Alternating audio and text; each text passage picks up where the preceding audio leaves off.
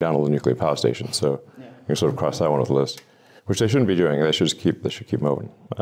They're really, unless a nuclear power plant is in a region of major natural disasters, like instability or something. Yeah, you don't want to be like subject to massive natural disasters, because obviously that could be a problem. But if you're like say Germany or France or whatever, they don't have those, so the nuclear power is very safe.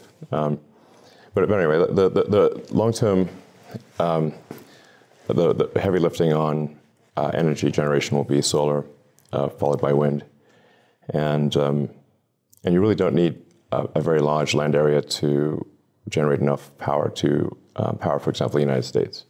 So it's on the order of roughly a little over 100 miles by 100 miles a section of land with solar panels would power the entire United States. So like a little corner of Utah or Texas, like it can power the whole country.